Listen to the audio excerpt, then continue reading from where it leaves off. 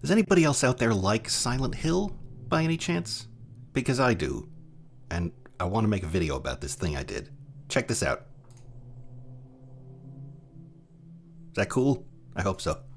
We can also turn off the fog, set the custom tint on the world, and then disconnect the camera and go fly around. I made a thing, and I wanted to share it.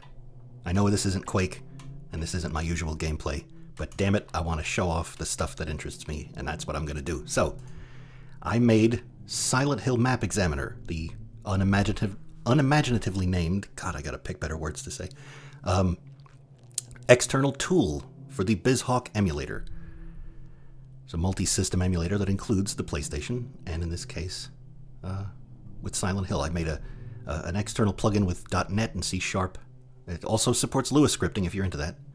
In my case, I decided to do this to get an easier GUI development. But this lets you do things like, I have a little overlay camera we can turn on, and then we can read some data, turn off far clipping, and we can see triggers and camera paths in this game. We're right at the game start. This is the starting point. And if we raise up the camera, we can get a sense of the town. It's just an overlay series of lines and stuff. Not the game is not actually rendering this. I'm slapping it on top. So I can't make the PlayStation do extra work like that. But I can do this. So we can do things like, here's a trigger at game start that activates the first cutscene where you run after your daughter. Here's footsteps and goes running off to find her, and blah blah blah. But if instead we click this little guy, we go over to the points of interest tab, as I've called it, we have a trigger selected here, that's this guy, and we disable it, now no more cutscene, and we can skip right past, head over here, and find poor little Cheryl. And there you go, game over. Problem solved. Let's get out of here. We can turn, now this stuff of course can be a little unwieldy, so we have a filled rendering mode. We can keep clipping on or off as we prefer, whatever we'd like. Keep detaching that. We can mess with the field of view like we're Quake 2 Pro Deathmatch players and run around the world like madmen, quite frankly. But that's a little silly, so let's go back. The default is like 53.13, I think. We check out, here's another cool thing. A little save state here. The control room by the bridge. We have these stairs, and normally when you go up the stairs, you just kind of go up the stairs, because that's how stairs work. But, well, no, I can leave them up here and show this off. If I click this little guy down here, that one, now I'm going to load the hex editor, which you're not going to be able to see because I'm still getting used to OBS scenes and stuff. I've used the software for years, but only for recording simple things, not for multi-window stuff like this. So pardon me, but I'm going to poke a memory value here and set this E to a 6, and blech. This game handles room over room movement with triggers that are very carefully controlled. There's only a handful of them, and they're on staircases, and I learned that because of this little tool I wrote. So I missed the stairs, but that's the idea you get. We also have more things we can learn that are even more interesting. Here we have the school. Now you may know Silent Hill has a few leftover rooms and things, or some geometry. No real textures, no real activity, but one of them is here in the school when you first start. We turn off far clipping, and we can see the world arranged as it is on a nice little grid system. Each room is like, I don't know, I haven't seen how many units apart they are, but one of the unfinished rooms is here. And we can, I could show off another feature. Let me move the camera right about, let's say, here. And that is, we look at up here at the coordinates, and we can just set Harry. Let me uncheck that. Set Harry to -27, -4, -16. Bam. And he pops down right there. Disconnect the camera, and as we see, there are leftover camera paths in this space, in addition to this geometry that people have seen before. I was not aware there were some leftover camera angles. These things are still active. Oh, the sound stops too. I forgot this is so quiet now. Worry about background noise, but we can see, and I have little debug helpers here. We have things like these little diamonds, gems that mark the corners of the camera volume where the camera can travel. The purple things are areas where the camera's active. The game, I think, picks the closest one that's within a 20 unit radius of Harry, an axis-aligned bounding box on him. So we can do something fun here. If we pick, not this one, if I click and hold, I can cycle through everything under the cursor. I added that. And we pick this one, which, let me first go out here to deactivate. Now we come back, and when he touches it, we should get this angle here. But if we go over to the camera tab here, we see it's already selected. That's this guy here. And we disable it. Now the camera goes somewhere else. Turn it back on. Oh, well, this one doesn't do anything because there's a larger one that's also active. So we turn that off. And now this one takes precedent.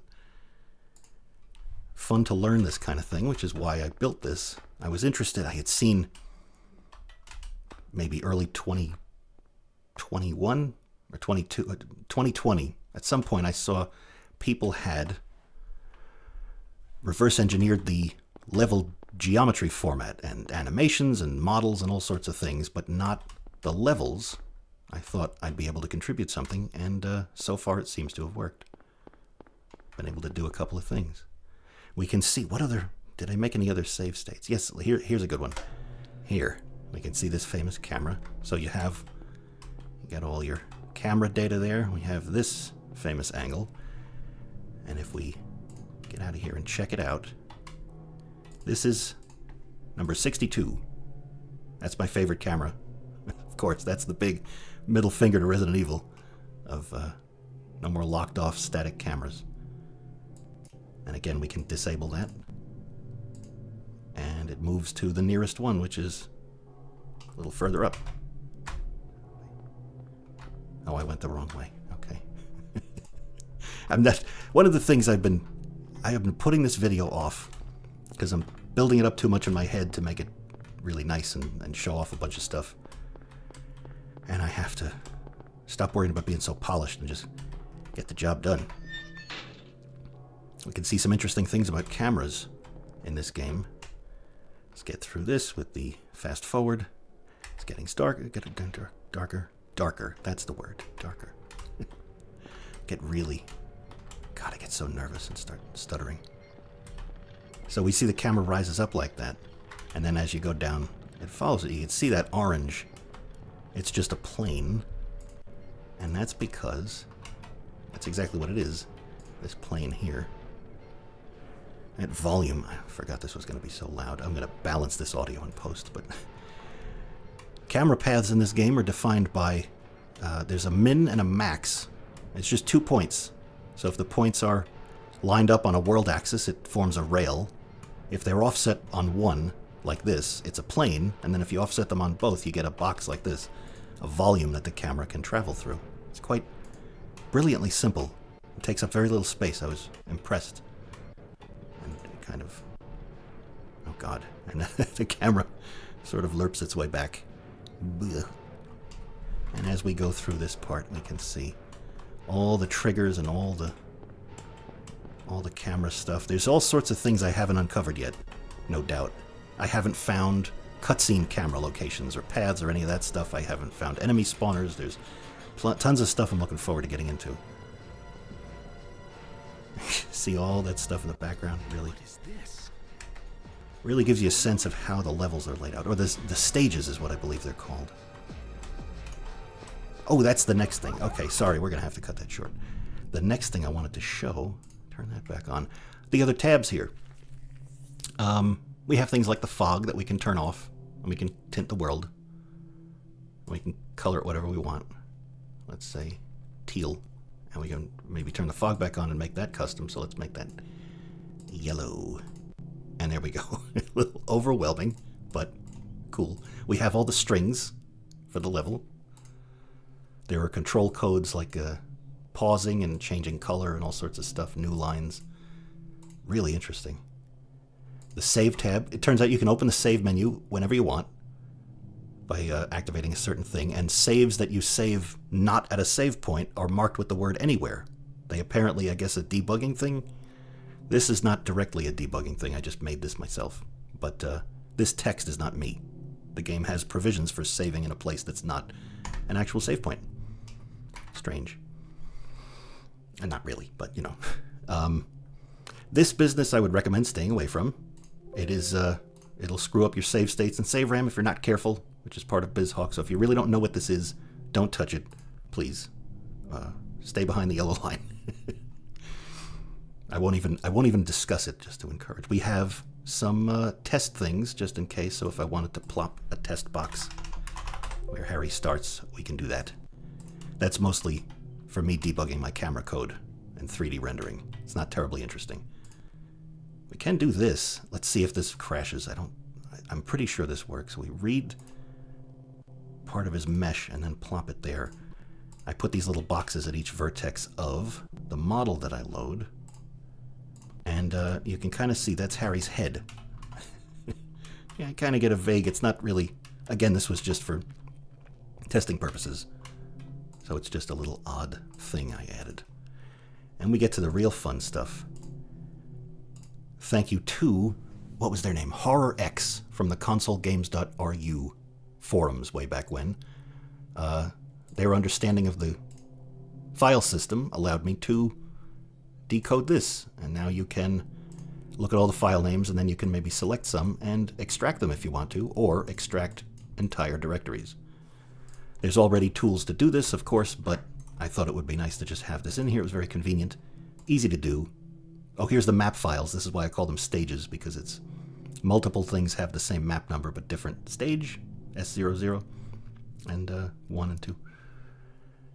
Just curiosity. I'm just sort of going off the top of my head here, spitballing everything I can think of to share, because I am not good at writing scripts and planning things out, so sorry. We can grab the frame buffer, and we can see things. Down here is the front buffer that's been finished and is displayed, and then the back buffer that's being drawn to, so you can just sort of grab that. You can change the numbers, if you want to, and grab the entire thing, and see all of the memory.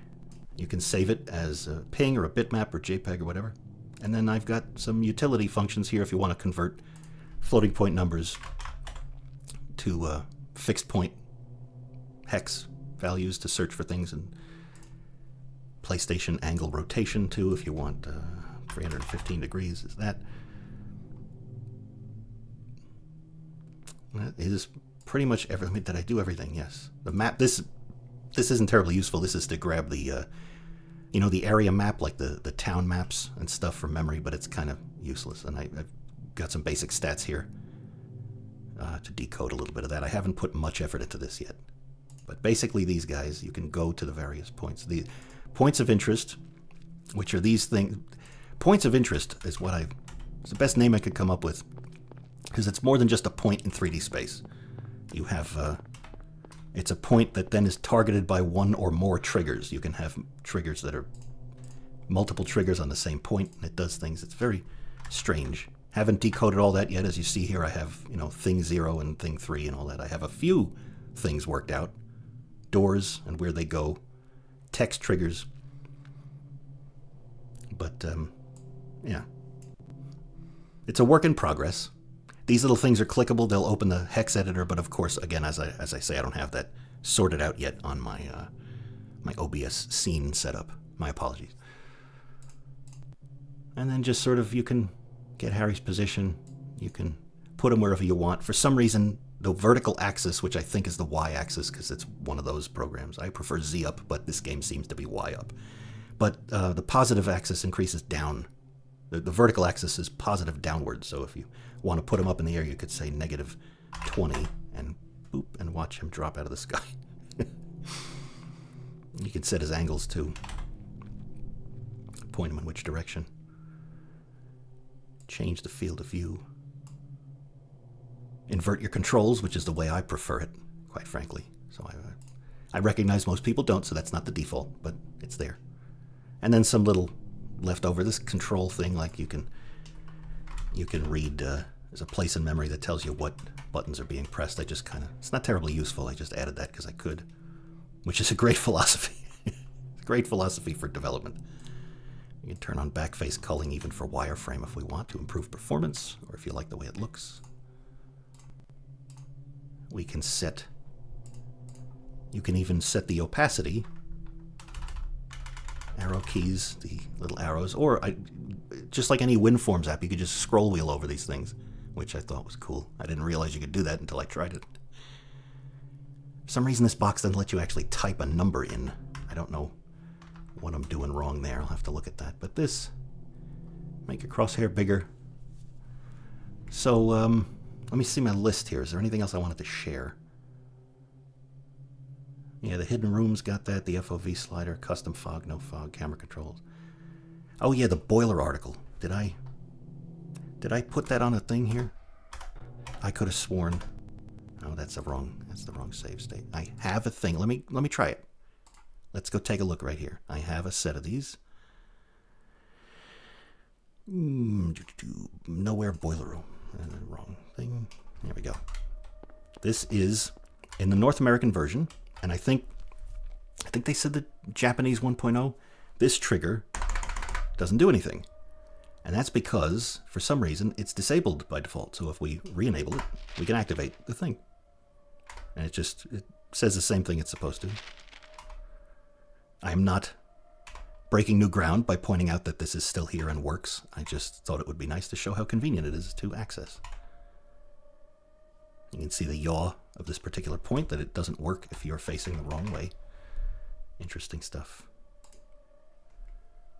Interesting if you're, like me. So anyway, you can check this out. Let me try and sort this out here. Let's get back to there just as a good place to finish off on GitHub. Now let me mess with this here. Where the hell is full screen? There we go. Okay. If I switch over to this, can we can. Yes, beautiful. GitHub. It ends with 10s. That's my name on GitHub as well as Twitter if you want to catch me there. Silent Hill Map Examiner. Nothing special. Documentation is lacking, as we see. It is a perpetual to-do item. But most of it's self-explanatory. Or if you have any questions, let me know in the comments. And I'll leave a link there too. Or the description. Sorry. So yeah. If this is something that interests you, please take a look and have fun. How long have we been going? 18 minutes. Oh my god, I gotta get out of here. All right, thanks for tolerating this. I'm putting this up along with some other traditional Quake videos so that people aren't too irritated by my indulgences. So, thank you for watching. Have a good day.